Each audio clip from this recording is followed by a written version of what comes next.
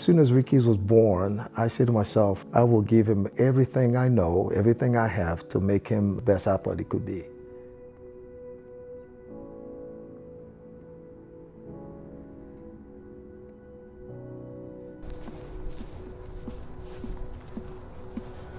I give a lot of credit to my dad, who kind of trained me since I was young. He used to put 14-pound weights in my little baby carrier and let me just walk around the house. So he had the master plan from the beginning.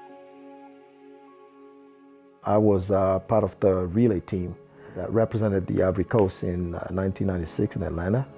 We made it to the semifinals. It was quite a great experience. I think you know, a lot of my athletic genes I got from him, and then the brains I got from my mom, so they were a good combo. Yeah.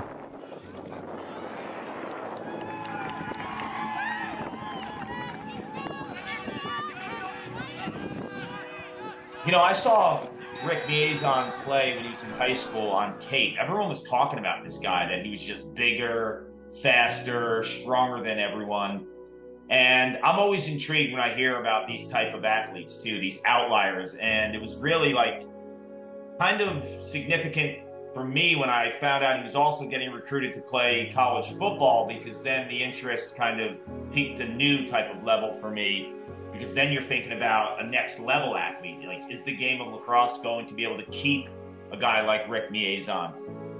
He was pretty good in lacrosse, and he was well known in lacrosse. The quick change of directions. I like the speed. I like the dodging. I like the team aspect of it.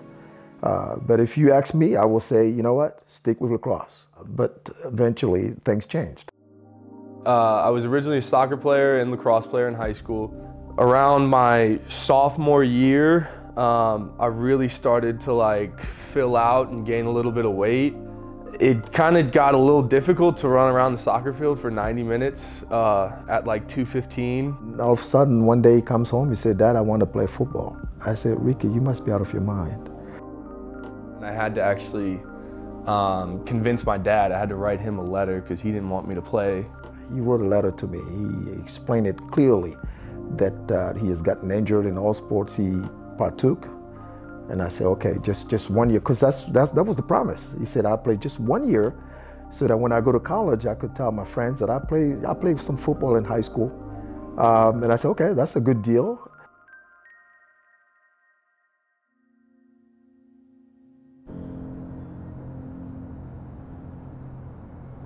You know, once I got him on board, I went out there, and it was actually the first day I was out there. We had some combine testing and, you know, doing a bunch of 40 and 3-cone drill and broad jump, and they had a couple schools out there. And after I was done, one of the VTech recruiters came up to me and was like, hey, you know, we're gonna keep an eye on you. And that was my first, you know, time really thinking that, like, you know, college football could be an option. It was a battle. Of course, I didn't want him to get injured.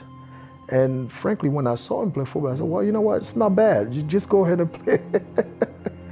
And then after his junior year, the letters start coming from all over the place. And I said, oh man, I'm in trouble. So that's where everything started. Lacrosse kind of got put in the rearview mirror for a little bit.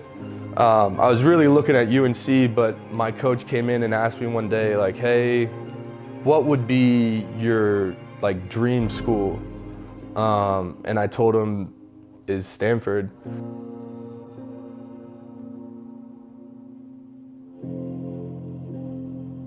I've watched him play major Division I college football in the Pac-12, which is a Power 5 conference. I've watched him play when he was in high school. I think that his athleticism, his strength, and his brute force is going to penetrate every time he steps on the field. It's going to cut through. And I think the first thing people are going to say when he gets off the bus and when he steps on the field, if you don't know who he is, who is that guy? He's strong. He's fast. But what I like about him is that he's a team player. Was Ricky naturally gifted? Was he a hard worker? Was he both? I think he was both. He was naturally gifted, and he's quite a hard worker. So I know that he would transfer all the skills, what he learned from football, what he has done previously in lacrosse to UVA. After 5 years of football at Stanford, Miezan is finishing up his collegiate career playing lacrosse at Virginia. And it could end up being a key piece in the Who's quest to win a national championship.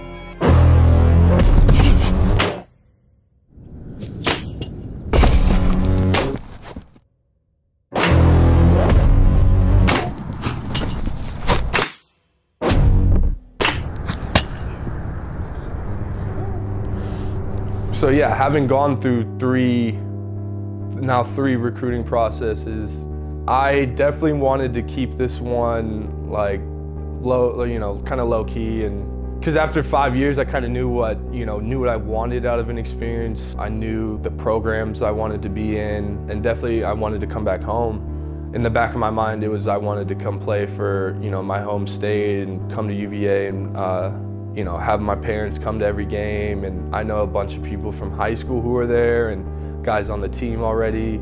So it just seemed like the perfect situation. I'm very excited to see him playing lacrosse again, and I really enjoy watching him play lacrosse. So I kind of want to see that at the collegiate level. I remember when Ricky was getting ready to go to when we dropped him at Stanford. I've always told him, Ricky, you think you're ready? You think you're ready?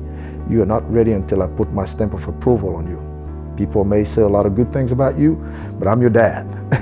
So the day I put my stamp of approval on you, you're ready to represent not only us, represent the community, represent everyone you worked for.